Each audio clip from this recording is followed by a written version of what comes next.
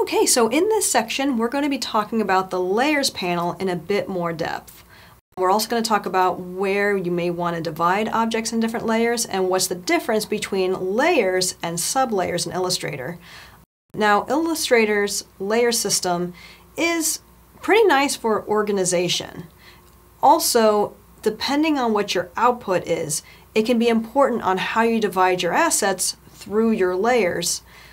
But it's not quite the same as if you're working with a pixel-based software where layers help prevent graphics from kind of cannibalizing each other.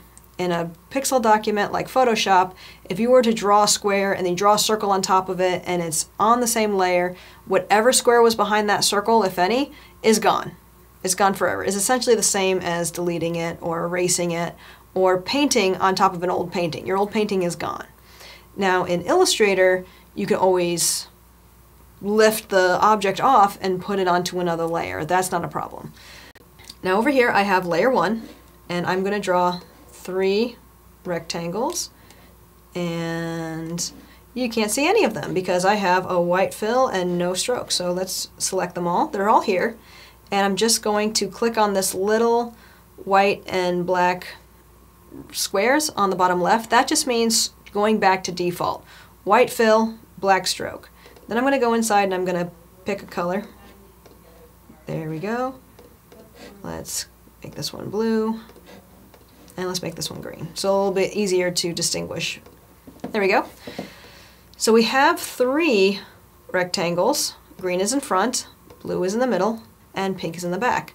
Now, why did that happen like that?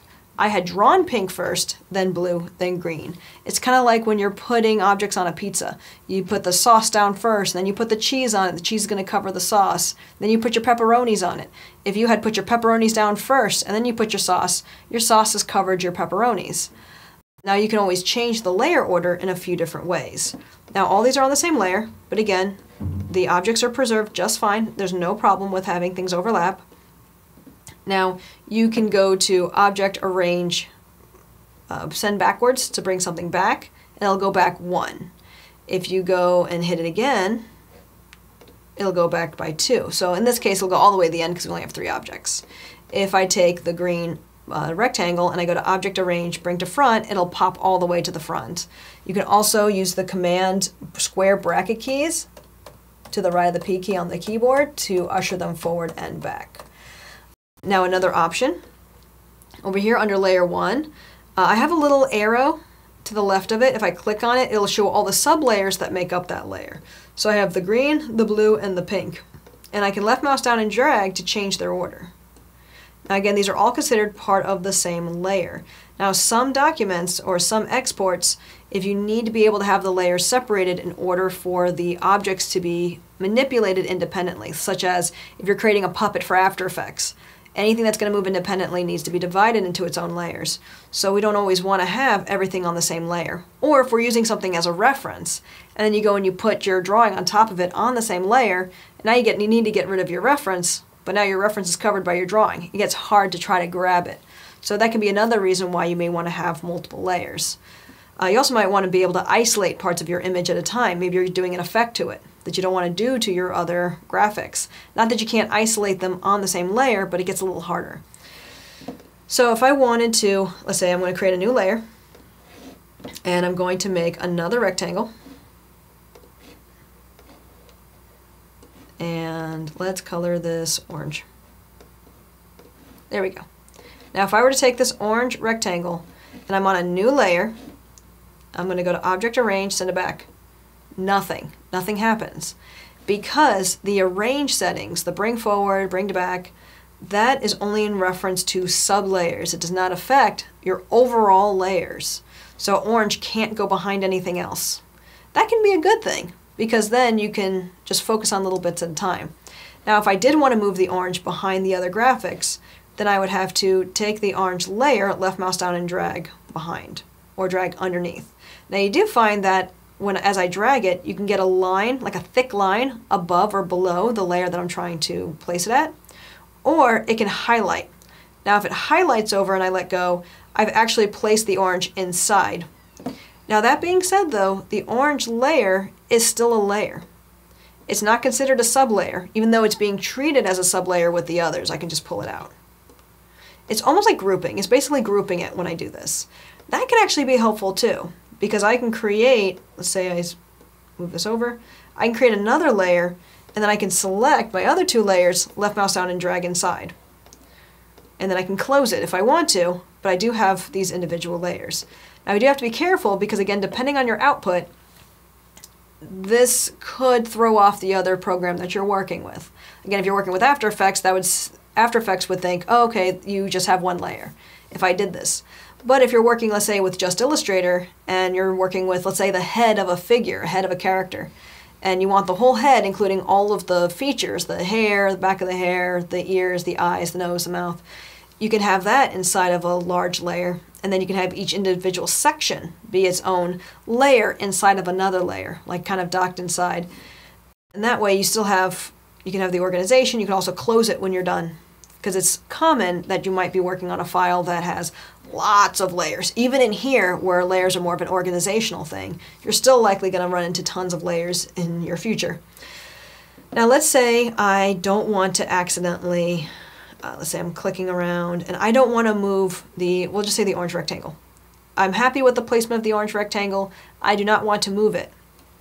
Now one thing that I could do is I could hit the eyeball, and then it's not going to move. It's not going to be interacted with in any way.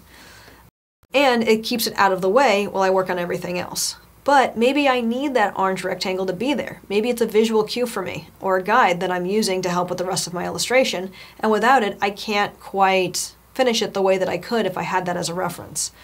So if I want it to be visible, but I want it to just stay still, stay put, don't move, I can go to this little blank box to the right of the eyeball, and that is the lock. If I click on the lock, I can't do anything with it.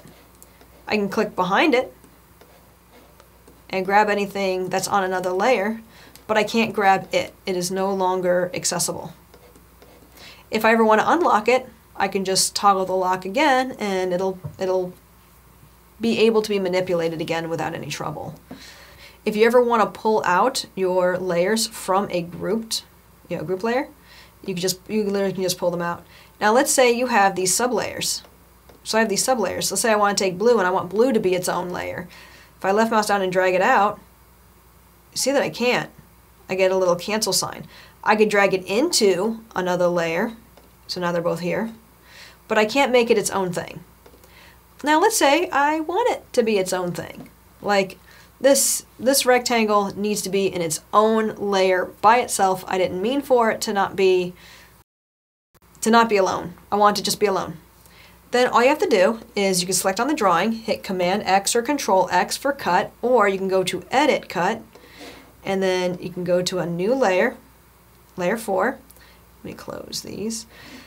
Now if I hit Paste, Command V, that places your object in the center. So if I cut again, paste, right in the center. Now let's say I had it down here, and that's where I want it to be. I want it to be there when I'm pasting. What you could do is hit Edit. Now there's paste in front, paste in back, paste in place. So paste in place, it's there. I'm going to move this back. Let's cut, and I'm going to put it back in the layer 1, where the green and the pink, let's make orange go away, with green and pink. And I want blue to be right here. So I'm going to cut it again.